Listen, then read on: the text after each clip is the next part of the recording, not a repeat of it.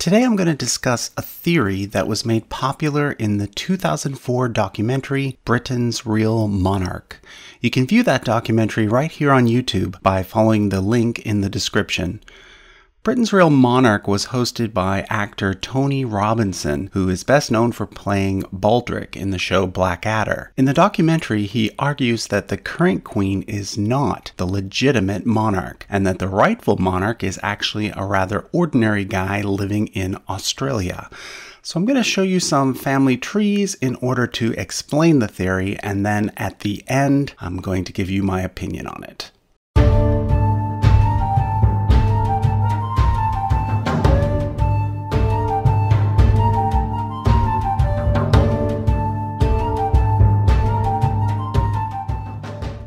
Let's start off with a quick recap of the Wars of the Roses. In the late medieval period, England had a king named Edward III from the House of Plantagenet. He had a nice long reign of 50 years. He had 5 sons, but because of his long life, he actually outlived his first 2 sons. Now, you might think that the throne would therefore pass to his 3rd son. However, most European monarchies follow a system known as primogeniture, which means that whenever possible, titles get passed down from firstborn to firstborn and so on. So the firstborn son of a firstborn son actually takes precedence over all of his uncles. So when Edward III died, the throne passed directly to his grandson, Richard II. But Richard II ended up being quite a nasty king. So in 1399, many of the nobles rallied together and had him deposed. Now, Richard II did not have any children, and by then, John, Duke of Lancaster, had died. So the next most senior male in the line of succession was Henry Bolingbroke, who therefore became King Henry IV. And this is where the roots of the Wars of the Roses began. You see, at this point, it hadn't yet been firmly established whether England should follow male-only primogeniture or whether it should follow male preference primogeniture. Male-only, of course, means that only males can inherit, and this is what Henry IV based his claim on, being that he was the next most senior male. However, if male preference had been followed, it would have meant that the line could pass through a female so long as that female did not have any brothers. So being that Philippa here was an only child, under the male preference system, the throne should have passed through her. Now, she was actually dead by 1399, and so was her firstborn son, Roger. But Roger had a son named Edmund, who was living at the time. So really, the throne should have gone straight from Richard II to Edmund. But it didn't. It went to Henry IV, and then it went to Henry V, and then it passed on to Henry VI. But by this point, the situation had changed. First of all, Edmund died childless. However, he had an older sister who had a son named Richard. So when Edmund died, Richard became the most senior person in this line. And not only could Richard claim that he was the legitimate king of England based on the male preference rules, he also happened to be a direct male-only line descendant of Edward III through his father. So based on these facts, the Wars of the Roses began. The Yorkists, represented by the White Rose, argued that Richard was the true king. The Lancastrians, represented by the Red Rose, defended King Henry VI. Now, if you were to just look up here at the sons of Edward III, you might think that, well, Lancaster comes before York, and therefore the Lancasters were more senior. However, the Yorkists did not stake their claim based on their York roots. They based it instead on this female line here. Initially, the Lancastrians held on to power, and Richard of York and his second son, Edmund, were killed. But the eldest son continued to fight and eventually scored a big victory. He became king in 1461. Henry VI managed to take back the throne briefly, but then Edward IV won again. So with the Yorkist win, it looked like things were back on track. But when Edward IV died, things got complicated yet again. His son Edward V was only 12 at the time, so basically his Uncle Richard over here was left in charge. And before the young boy was crowned, Uncle Richard dropped a bombshell. He claimed that Edward IV had had a secret first marriage, and that therefore Edward V and his siblings were all illegitimate, being that their parents' marriage was illegal. Suddenly, young Edward and his brother Richard went missing, never to be seen again, and Richard III was named king. Now you might ask, why did the throne pass to Richard when there was a more senior line here? Well, you see, George had fought alongside the Lancastrians, and although he was later forgiven for this, he later became involved in a plot against his older brother and was executed for treason. At the same time, he was stripped of all his titles, which meant that his descendants became illegitimate as well.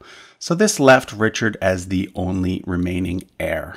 Which brings us to Henry VII and the Tudors. Henry had several ties to the Lancastrians. His father was the half-brother of Henry VI, and through his mother, he was actually a descendant of John, Duke of Lancaster, albeit through a non-royal line. Originally, John Beaufort was considered illegitimate because his mother was a mistress of the Duke of Lancaster when he was born. However, John was later declared legitimate by Richard II, and then later Henry IV said, yeah, he's legitimate, but he and his descendants are never allowed to be in the line of succession. So Henry's case for becoming king was not really based on his descent from Edward III. Instead, it was based on two other things. First, it was based on the right of conquest, which means that he and his armies fought Richard III and his armies, and Henry won. Therefore, just like William the Conqueror, he became king by force. But second, in order to cement his claim even further, he married Elizabeth of York, daughter of Edward IV. He convinced people that this marriage had in fact been legal, and that the whole story of the first wife had been made up by Richard III in order to seize the throne. This made Elizabeth the most senior heir according to the male preference rules, and it also meant that all of their future descendants would have a better claim to the throne than anyone else. So this marriage was seen as the end of the Wars of the Roses, a unification of the Yorkist side with the Lancastrian side. And this was symbolized by the Tudor rose, which combined the white rose with the red rose. So again, things were back on track. From this point, we get the rest of the Tudor monarchs before the throne then passes to the Stuarts. This was the point in which England and Scotland began to share a monarch. But remember, the Stuarts did not take the throne of England by force. They were actually the most senior descendants of Henry VII after Henry VIII's line died out. The later Hanover monarchs, which include Queen Victoria, were all direct descendants of this line. Although there's the whole Jacobite debate, and if you're interested in that, I've got a separate video on that topic, which I'll link to in the description. After the Hanovers, you get the House of Saxe, Coburg, and Gotha, which ended up changing its name to Windsor. And the current monarch of the United Kingdom, Queen Elizabeth II, is the current head of that house, and the most senior descendant of the Hanover line, according to the rules of male preference primogeniture. So Queen Elizabeth sits on the throne today because she's a direct descendant of this guy, and of this guy, and of this guy, and of course, this guy. And if we were to go back even further, we could also trace things back to William the Conqueror, Alfred the Great, and even Charlemagne. Okay, with that background, we're now ready to talk about the documentary Britain's Greatest Monarch. Tony Robinson's theory is based not on the claim that Edward IV's children were illegitimate, but that Edward IV himself was illegitimate. And all of it is based on the timing of Edward IV's birth. Edward IV was born on April 28th, 1442 in France, while his father was there fighting in the 100 Years' War. But according to some records from the time, Edward's father was off fighting at a location about 100 miles from where his mother was living for about a 5-week period around the time in which Edward IV was likely conceived. The conclusion is that his mother must have had an affair and that Edward's father was therefore someone else. If this was true, Edward would indeed be illegitimate. And if he was, his children would also be illegitimate, including Elizabeth of York. And that means that everyone else from this point forward would also be illegitimate, or at least not as senior, because on his own, Henry VII could only claim the throne based on conquest, not on genealogy. So we would have no Tudors, no Stuarts, no Hanovers, no Windsors, no Queen Elizabeth II. So if this theory were true, who would be the rightful monarch? Well, that's the question that the documentary Britain's Real Monarch answers.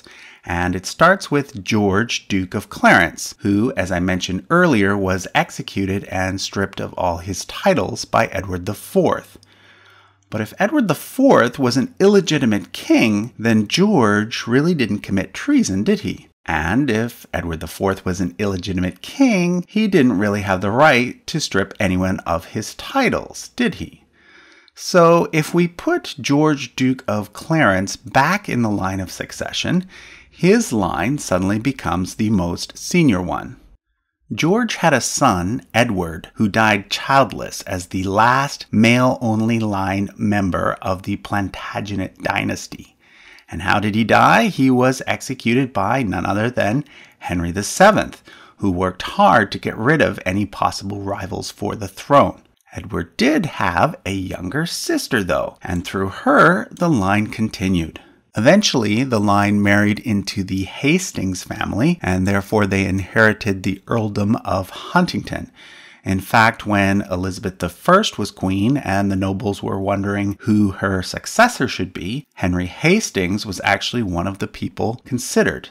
He, of course, wasn't chosen, though, and he actually died childless, so the line then continued through his younger brother, George. Eventually, we get to the point where there wasn't a son to inherit, so the line continued through the Rawdon Hastings family, John Rawdon having been an Irish nobleman. From there, we come to Edith Rawdon Hastings, who inherited the earldom of Loudon in Scotland.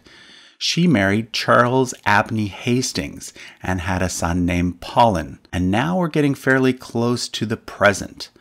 Paulin was followed by his daughter Edith. Edith's only son died in World War II, so the line continued through her daughter Barbara instead. Barbara was a member of the House of Lords until 1999 and passed away in 2002. Her eldest son was named Michael. And it is Michael who appears in the documentary Britain's Real Monarch. Michael moved to Australia when he was a teen and ended up living as a farmer there for the rest of his life. In the documentary, Tony Robinson tracks down Michael in Australia, walks up to his front door, and gives him the news.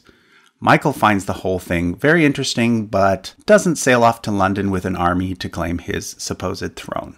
The documentary was filmed in 2004, and Michael passed away in 2012.